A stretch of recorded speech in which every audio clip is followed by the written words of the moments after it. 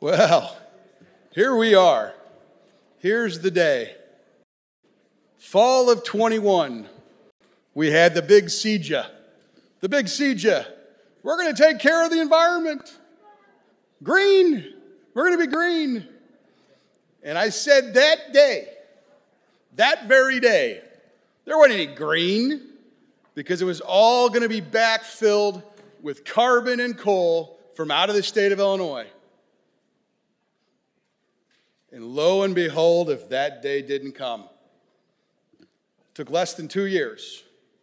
MISO, the grid operator, the good senator just mentioned, which is the operator for virtually everything south of I-80, and actually most of the Midwest, I might add, has said that Illinois' power market is going to become so unstable. These are my words. This is the report they put out. Because we're closing our incumbent Illinois-based energy providers, putting our people out of work, that they are now forced to bring in transmission lines from out of state to do what? To backfill the electrons that are coming off the grid from the plants that were closed by CEJA, signed by the governor, green. Except that guess what they're backfilling with? Coal, carbon. And you know what? We all get to pay more for it. We all get to pay more for it.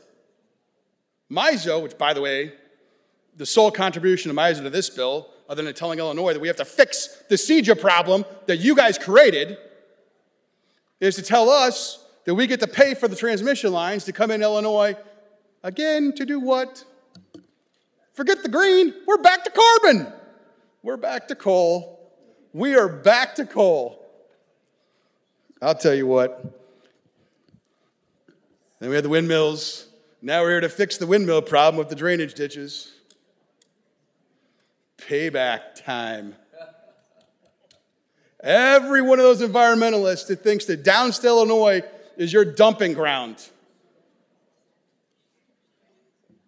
Your environmental colonialism.